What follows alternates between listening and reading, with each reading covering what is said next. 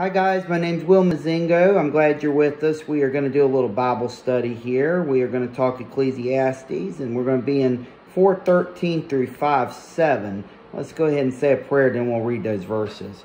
Our Father, who art in heaven, hallowed be thy name. Thy kingdom come, thy will be done, on earth as it is in heaven. Give us this day our daily bread, and forgive us our trespasses, as we forgive those who trespass against us. And lead us not into temptation, but deliver us from evil. Father, help us to get something out of this reading today, and just looking over things. You just sometimes show us things sometimes we overlook. Help us to get what we need out of reading and be able to somehow you just touch us, as we know you will throughout the week. There's so many people sick this week. Please help them. So many people who's had surgery recently. We know a lot of them who's come through, but still in recovery, and the whole world's in recovery, especially going through all this sickness and COVID and confusion. And you know what we say about confusion. That's usually got the devil's hand in it. So let's get you to unconfuse, clear up, make us all know, have the knowledge we need. Of course, we have to listen for that. But find what we need that you want us to do, and then do it, getting people to you, and just be with us and bless us. Let us be comforted and know that you never leave us. It's us who go astray. Help us throughout this week. We need strength, energy, and guidance more than ever. Again, be with anyone who's sick. Let them know that you're with them. Let them know you're there, and somehow use anything that goes wrong, maybe in any shape or form, any large scale of any kind throughout the world, twist things around. So even some things going the wrong way can bring out glory where you come through. You can change anything. You're always with us. And thank you for everything. Strength, energy, and guidance again. In your name's sake we pray. Jesus, amen. Amen. All right, like I said, if you guys actually have any requests, feel free to always shoot us a message or email us. And we'll be glad to talk with you about that, especially about things that we're talking about today. If you see something you don't understand or would like to talk about, feel free to message or comment. Again, we're going to be, let's go ahead and look it up here. I think somebody's already got it. It's Ecclesiastes, and we're going to go through 4:13 through 5:7. So let's just go ahead and read that. Better is a child that is poor and wise than a king that is old and foolish, who knoweth not to foresee for hereafter. Because out of prison and chains sometimes a man cometh forth to a kingdom, and another born king is consumed with poverty. I saw all men living that walk under the sun, with the second young man who shall rise up in his place. The number of the people of all that were before him is infinite, and they that shall come afterwards shall not rejoice in him. But this also is vanity and vexation of spirit. Keep thy foot when thou goest into the house of God, and draw nigh to hear. For much better is obedience than the victims of fools, who know not what evil they do. Speak not anything rashly, and let not thy heart be hasty to utter a word before God. For God is in heaven, and thou upon earth. Therefore, let thy words be few. Dreams follow many cares, and in many words shall be found folly. If thou hast vowed anything to God, defer not to pay it. For an unfaithful and foolish promise displeaseth him. But whatsoever thou hast vowed, pay it.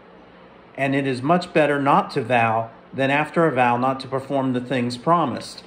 Give not thy mouth to cause the flesh to sin, and say not before the angel, there is no providence, lest God be angry at thy words and destroy all the works of thy hands.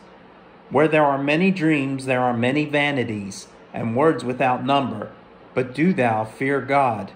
If thou shalt see the oppressions of the poor, and violent judgments, and justice perverted in the province, wonder not at this matter. For he that is high hath another higher, and there are others still higher than these. That is a lot of reading today. I'm sure we've probably picked up on different things. First of all, just a reminder who's writing this and who we're talking about. We got one of the wisest kings and people still known today. I believe everybody looks at it that way. That's King Solomon. We're in this section, and he's given information where we're dealing with that famous phrase, and we're talking vanity, right? What's the point to life? That's kind of where we're still kicking when we're in this whole section of the Bible. And honestly, I want to know one person who's not been kicking that in their life at some point in time or another. Right? Right. And there's some pretty bold statements here. Oh, I would say so. I was going to have you guys start by talking about stuff that, well, different things in life whenever you were little, or maybe if you have kids and they do different things. And I was going to have you share things that went wrong, and there was a reason for that. But instead, I kind of want to ask you just one question, because I think everybody can picture it in their mind. I'm going to tell you a story instead. You see, I know one thing. When I was little, I used to go to Grandma's house, and we'd always spend the afternoon there. And as we were there, oftentimes she would cook or do things, and we'd play games on the porch. We'd run around. You do what kids did. You know, you just play. Everybody knows how they play. Come on, I'm sure everybody when they were little did something. Some of us threw mud in the air. Some of us threw a football. Some of us did, I don't know. We've done a lot of things, I'm sure. Sports for some of us, but especially at a younger age, you get the idea. You just kind of did whatever came to mind or what somebody else told you to do, right? Well, I'm going to tell you a little secret. Grandma used to tell me not to do certain things, and she would want me, like, for example, she caught me many times putting my hands in the cookie jar because I couldn't resist a warm cookie. She knew dinner was coming and it wasn't a good idea to eat. She also knew it'd make me sick, or it would even burn my hand because I was touching the stove. But you know, out of everything you hear things like, well, you should have listened. Have y'all ever heard that phrase? Oh yeah. Oh yeah. I got a better one for you. How about go get a switch? Okay. All right. Maybe I'm old school. I'm telling my age a little bit. But when Grandma said go get a switch, you went and got one. All right. And it was because you did something wrong. And she didn't do anything bad or anything. I understand that now. But as a kid, it just scares you to death, right? You got the fear of Grandma in you, right? Now, anyway, you basically have them doing what they need to do. She's telling me that I'm being punished because I shouldn't have put my hand in that jar and started eating them cookies. And she knew what was going to happen later on, but that's another story too. Anyways, I'll tell you knowledge off of that one. I learned real quick to listen to Grandma, because if I not only listened to her, I wouldn't have to go looking for a switch. But I'll tell you another secret. I learned to get a big enough switch or she was going to go pick one for me. Yeah. No, that was bigger. Yeah, exactly. I was going to get taught the lesson one way or another. But you know what? Even whenever I would do that, I would actually sometimes get away with sometimes sneaking that extra cookie or doing things. I'd burn my hand on the stove. I'd burn my tongue on the cookie. Or I'd eat too many of them. And yeah, I'd end up sick. Guess who knew all of that to begin with? Yeah. Just like everything else. So, but it's funny, I learned quicker than anything to get that bigger switch and to also listen. I swear that's one thing you didn't want to do, was to make her go twice on you and say, now boy, I told you go do this and you done messed up again. Now, you don't want to mess with parents. And some of us are parents ourselves now. I'm not, but I know a lot of people who are. And I'll tell you, how many times have you had a kid that they did something that wasn't what you were planning on doing? That you told them not to do, or you explained to them, and you really wish they were listening to you in regards to what was going on. And you know that they needed to listen to some kind of warning, and perhaps they didn't. Then you have to talk about what you're going to do about it, or if you have to be there. Or you usually have your reasons for telling them not to do it in the first place. Right. As we go through life, we get more wise, and we try to pass that on, right? Right. But there's another thing. If you're not listening to people who's more wise, you're not paying attention, especially the kids in this case, listening to their parents. Well, you don't obey your parents in the Lord and listen to the ones that know better. It probably is the same reason they're telling you not to do that thing. You're going to find out a harder way why you shouldn't do it. Like in my case with the cookies, I got real sick, or I would burn my hand. So, and yes, insult to injury, I learned also about the switch. So a little bit of everything there. But you get the ideas. You're going to be more wise and learn the warnings as you go through different things. And I'm going to tell you, King Solomon seemed to do the same thing. Being a wise person, we need to heed his warnings.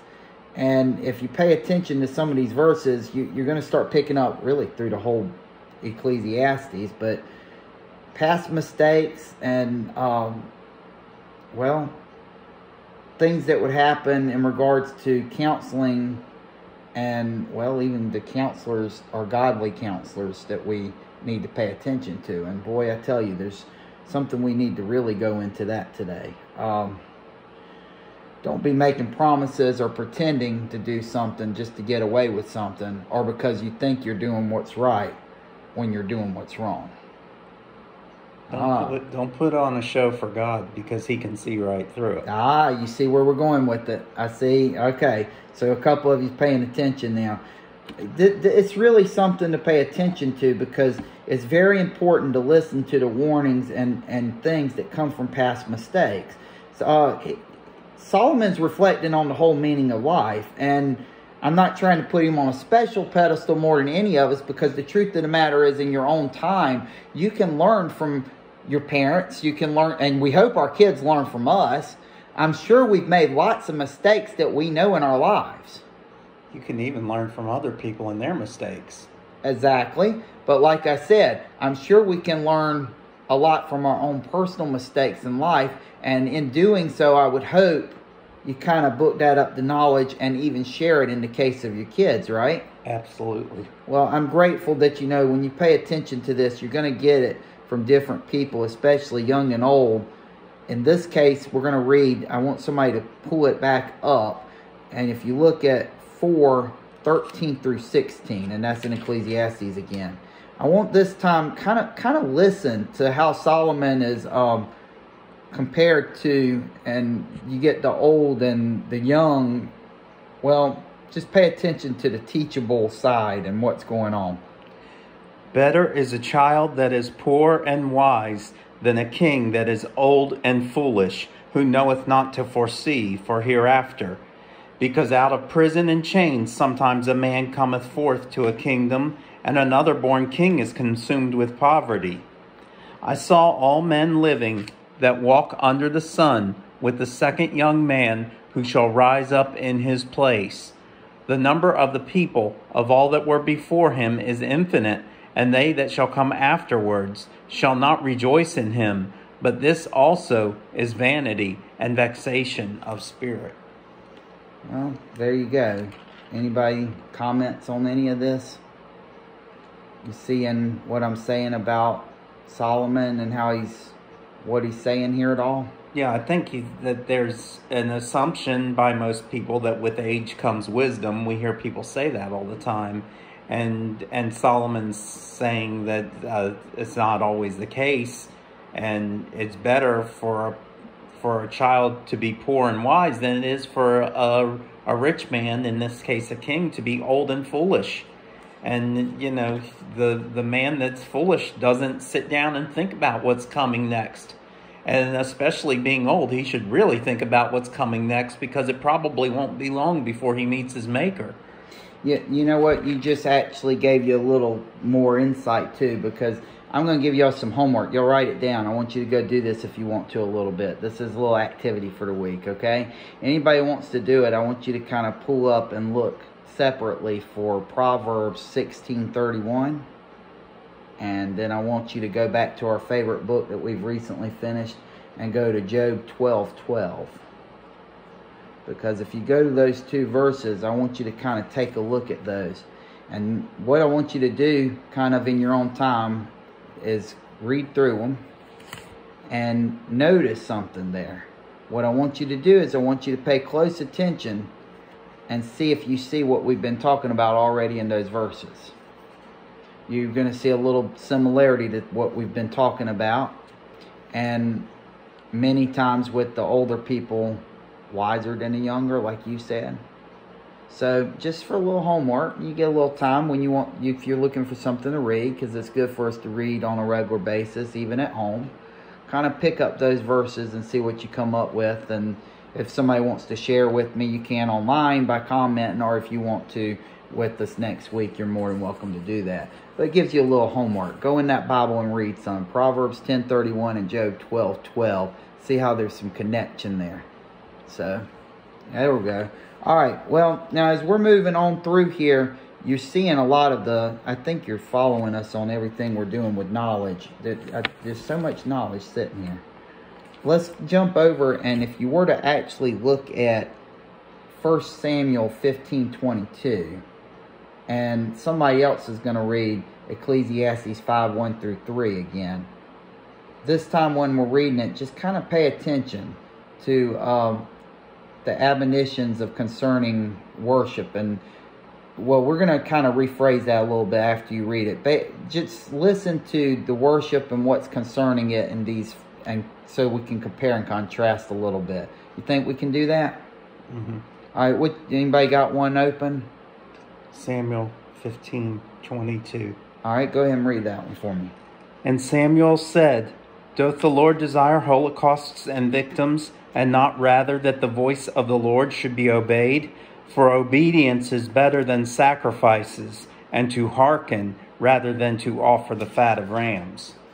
Okay, that is very interesting. I wouldn't have thought to go to that originally. I was kind of reading through this, and when I got to that verse, it kind of jumped out, because it does work with what we're talking about. Does anybody see how it's working a little bit already? Yes. Go ahead.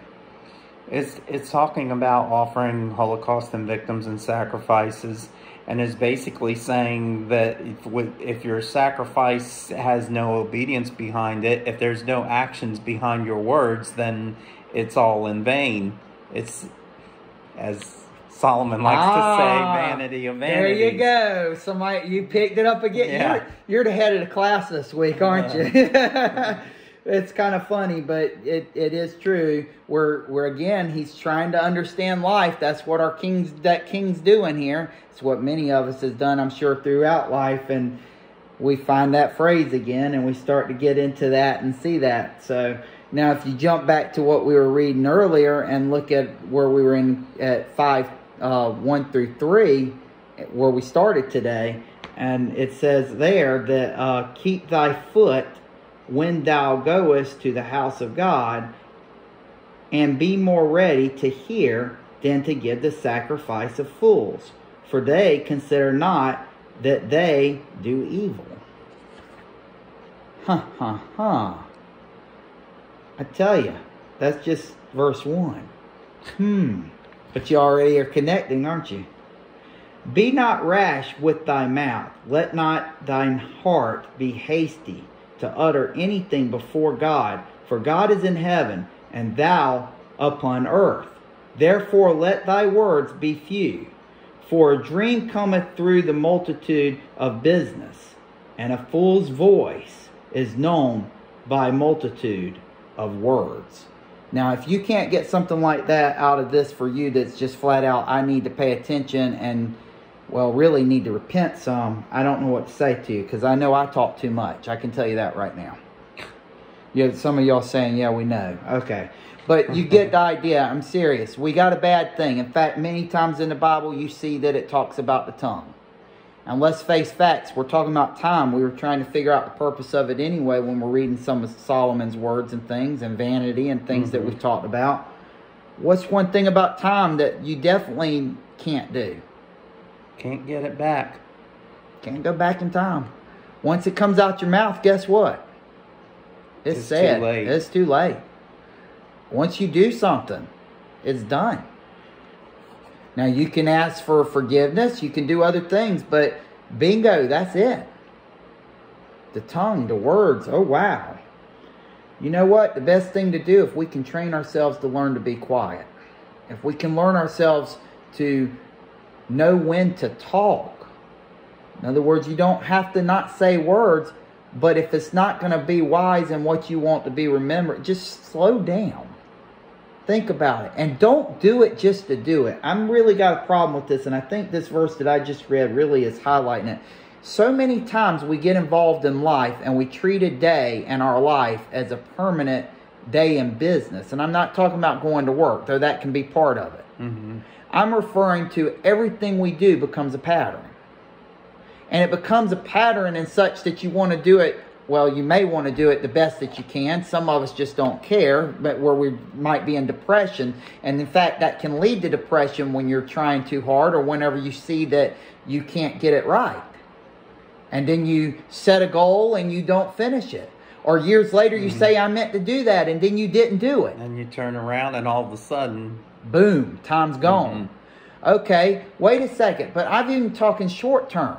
You go to church, you go different places. You're there. You're going to worship the way God wants you to worship, and you're supposed to do what you need to do. You were reading a little bit of that in Samuel, right? Mm-hmm. Okay, you're following different things, and you're doing certain things that we know we're doing in the spirit, but I got a big question for a lot of us. I mean, this is huge, and it's probably how I'm going to close today talking about, because I think it might be one of the most important parts, and that is, are you doing rituals to just do them because everybody else is, or because it's a social gathering?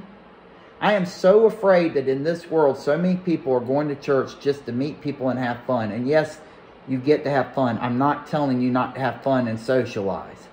I'm telling you that it seems to me, I see it in a lot of places where you just see it and hear of, you see and hear of churches and places that should be a worship, and they start to become more of a business or a fun playground. Remember, when you get up to sing and worship God, yes, you're supposed to gather with believers. Mm-hmm. But if you're just getting up and clapping because the person next to you is, or to just say, yep, I'm here, and it's a routine, are you really doing what church is meant for? Are you really doing that with any type of worship? If you're not going to do your job, then what's the point of doing it, right? Right. Eventually you're going to get fired if it was a real business, since that's how people want to act with worship sometimes, right? Mm-hmm. Right. You can't get away with that, can you? You have to have a little bit of heart in your job, like it or not, to be able to do the right job. What happens? Right. You got to commit to it and do your full and best, or someone else is going to come along, like the boss, and fire you. Well, I'm going to tell you right now, your fear of being fired, well, that shouldn't be the reason for you to actually go back to do certain things. You should be wanting to do it because it is your job, what you're here for to do. And guess what? I'm going to throw this one right now at you, and it's very simple. Christ is no different. If you're making promises or you want to do things, if you're supposed to go out and you wanted to do things like help at a elderly home, or you want to do different things, and you've committed to saying you're going to do certain stuff for God, maybe teach a class, watch the nursery, go out and pick up food and take it to the homeless. I don't know what you might be doing or what God's working on your heart, but if you make a commitment to God, God is not going to like it if you kind of back out of it. You can't do that. If anything, you want to fear being fired, I'll tell you, the one you don't want to ever be feared of firing and actually want to just stay fearful of, period, and want to serve because you want to please Him, is the one that has the key to the real fire. I am not going to do my God wrong. I don't want to face Him in judgment and have to explain it. Now, we all know it's a vicious cycle in life. Life has a tendency. It's the way it's made. You get in the cycle. We could talk about this all day. Oh, I planned on doing this. Then I got a new job. Oh, we had to move to this town. Oh, we had to do that. Well, I guess God didn't want us to do this. I guess God didn't want us to do that. You connect, you see, and things happen. Oh, I got sick. This is not what I wanted to do for a living. This is not this. This is not that. Right? Mm-hmm. Yeah, that's going to happen. That's just a cycle. And once you actually do it and then reset your goals and try again, which I am challenging everybody to do this week also, look at your life. Have you promised God something that you're not doing? Are you being the Christian that you committed to when you got baptized, saved? Did you surrender all, or did you surrender part-time? There's no part-time Christians in heaven. Just so you know, that's not going to work quite right. God's the only one who's going to be the judge. We can't judge. And on top of that, as if that isn't enough, we got to see what's happening with fear of God. I don't know how else to say that more than anything. You should not make a promise and not keep it to anyone, but especially when it comes to God. And I'm not going to do that because I don't want to just not go to hell. I'm going to do that for the same reason. Remember, I was talking about worship services and rituals. I might as well not even be there doing that if I'm there just to have a social gathering. Going back to 5:4, it says it's better not to vow than after a vow not to perform the things promised. There you go. And that applies to worship. You might as well not be there. If you're there purely for entertainment, you might as well just go to a rock concert instead. That's correct. Because you're there to worship God with your heart and your soul. I don't know if everybody's had this happen. I hope you have. But truth be told, if you've really surrendered to God, you're going to want to do as much as you can. And you're going to focus in. And if you would hush and listen, you're going to feel certain things that He's pushing you into. The first thing I think all of us are going to be pushed into, at least I know I was, it's no doubt one of our memory verses from before. It's making sure that you're truly saved. If you're still a sinner, then you didn't get it right. Now, does that mean you don't commit sin? No, I need to back away because I make mistakes, you make mistakes, we all make mistakes. But I can't pretend to be a Christian and consciously make those mistakes. I need to always be trying my best to be like Christ. I need to always be following the law of God the best that I can to my ability. And anytime I mess up, I better very quickly take kind of a rain check and go, oh boy, did I mess this one up? And be down talking to God again, saying, Lord, I've messed up. There's a prayer out there that I think a lot of a lot of saints and a lot of people say, and I rather like it because it has something to do with what we're talking about a little bit.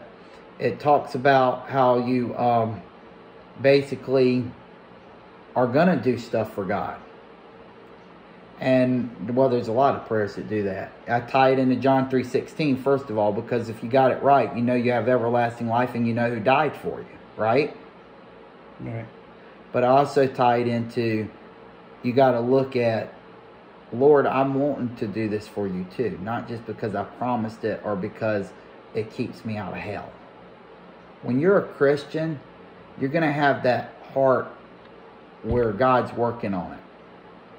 The Holy Spirit, you're going to feel it. I cannot explain the Holy Trinity. It's something that's going to remain a mystery to all of us, but know that it's real. That Holy Spirit's definitely there. And it's not the feeling that you're just having fun. No. We're talking about the Spirit that can change people's lives, including the people we should be praying for, like the ones unsaved. And for the strength, energy, and guidance to carry through with promises we may have made to God or anyone. And you're going to notice something else too. When you pray with sincerity and you really mean it, you see your prayers answered more. Because that's what God's looking for. He doesn't want lip service. He wants a conversation where you're loving God. You're expressing knowledge of Him. You're on friendly terms with Him. And as you well know too, it's all through the Bible. If somebody wants to look at it when they're doing those little studies through the week, in Acts, I think it's 5:1, I want to say. Somewhere, I know it's in Acts. But if you look at Acts, you're going to see a little more examples of how if you lie to God, there's serious consequences. Don't lie to God even if it's by accident. Do not make promises you cannot keep. Do not get caught up in the moment. If you feel like it's not a proper worship, if you feel like you're just there to be there, if it becomes just being something that's something because you're meeting a friend or there because of family that wants you there, that is the wrong reason to be there. Something's not right. You can find God in a backyard somewhere. He's anywhere and everywhere. I tell people that all the time. I give out crosses and go. I've been in stores and seen people that looked stressed and walked over to them and prayed with them. I've actually had them come to the car and ask me to pray for them. So you don't tell me that Holy Spirit doesn't work, because He placed us in these people's paths, sometimes in parking lots of major department stores. And you need to listen as a Christian, because guess what? That person, that might be their last chance to be saved. Or they may be praying for the very thing that as a Christian is what we're supposed to be telling people about with the Great Commission. That might be their chance to be saved. And I don't know about you, but I'm going to always pray for unsaved people. I'm always going to pray, Lord, forgive me. And I used that example, Matthew 6, 9 through 13. Great prayer. We start every one of our Bible studies that way. It's the Lord's Prayer. And I don't just say those words either, because if I'm going to just say those words and don't know what it means, then guess what? I also shouldn't be praying. No. You pray to God and you have meaning to it. You'll feel the meaning when you accept the Lord Jesus in your heart and you commit to living to Him, through Him as a Christian. Lord, help us all this week to not only this week, but for always, time and forever on, our family, our friends, see You in us. Let them know that there's always ways to do something for You. While it's great to rejoice and You tell us to, it's even more better to watch ourselves and keep in check, to make promises that we do keep and they be of You. That Your will be done, not ours. For it's very sinful. And there's consequences that, well, unimaginable consequences if we lie to You. Fearing You is the biggest fear in the world, but I don't want to fear You because I know what You can do. And boy, You can do a lot. You created us. You can do anything You want. Who am I to question You, just like Job said? But I do know something. You're the one that's got all the knowledge. You're the one letting me learn. You're the one who's told me how it's going to end up someday, as long as I follow the examples that You've given. You're also the one who knows time much better than I do. So if I'm placed in someone's path, I need to be paying attention and not running off at the mouth or entertaining, but instead sincerely always looking for a chance to allow the Spirit to do the job that needs to be done, so that I can do whatever it is I'm a part of in surrendering all. Thank You for everything, God. Help it to be just a great week, and help us continue to learn, bringing people to You. Strength, energy, and guidance. In Jesus' name we pray. Amen. Amen.